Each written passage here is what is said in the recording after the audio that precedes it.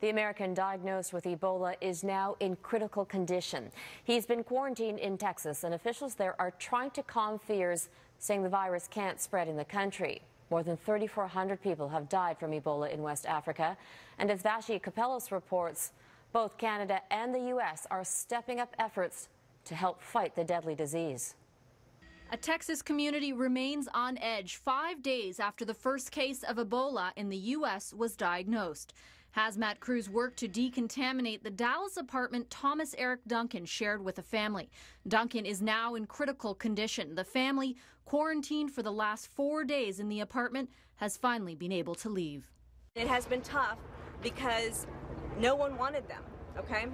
And so someone was kind enough to offer up a private residence that is gated. Officials say there are 9 people who had contact with Duncan and another 40 who might have. So far, the news is good. None of those with definite contact had any symptoms related to Ebola. None of them had fever. The CDC continues to try and quell fears of an Ebola outbreak in the U.S., insisting every precaution is being taken. Like today, when officials from the organization quarantined a flight from Brussels in New Jersey after a man thought to be from Liberia started vomiting. 19 Canadians have tested negative for Ebola, while 6 Americans have contracted the disease. The latest, a freelancer working with NBC, Ashoka Mukpo. He'll be flown to Nebraska tomorrow for treatment. He's doing quite a bit better. His spirits are up today as we're starting to get closer to the medevac plane getting out.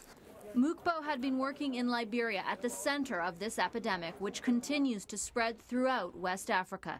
The U.S. has now committed about 3,600 troops to the region. Today, Health Minister Rona Ambrose announced Ottawa is sending a second mobile lab. This second mobile lab is going to be working with Médecins Sans Frontières, Doctors Without Borders, to make sure that the infection disease prevention measures that are in place are working.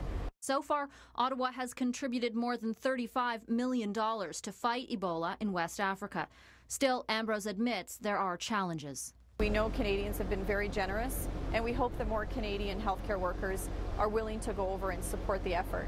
A difficult decision for anyone to make as the situation in West Africa continues to get worse, with few signs of getting better. Vashi Kapelos, Global News, Ottawa.